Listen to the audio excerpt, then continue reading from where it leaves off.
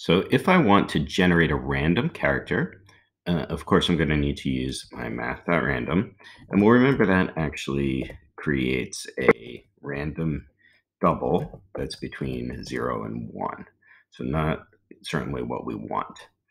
But what we can do is we can cast it, but instead of casting it to an int, we're going to cast it to a character.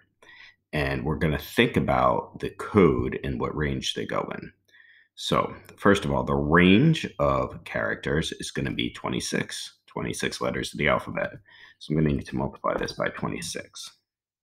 I also, though, need to start with the first letter of the alphabet, which, if I'm going to start with capital letters, that would be 65. The character 65 is encoded as A. So, I'm going to add 65. So, this should generate a number that's in that range, starting with the 65 for A, going through 26 letters, getting to Z. So now, if I take this, and I actually don't need to do the intermediate step of casting it to an int, I can just cast that directly to a char, and it should recognize that a number in that range and its char equivalent. So let's give that a try and see what we get.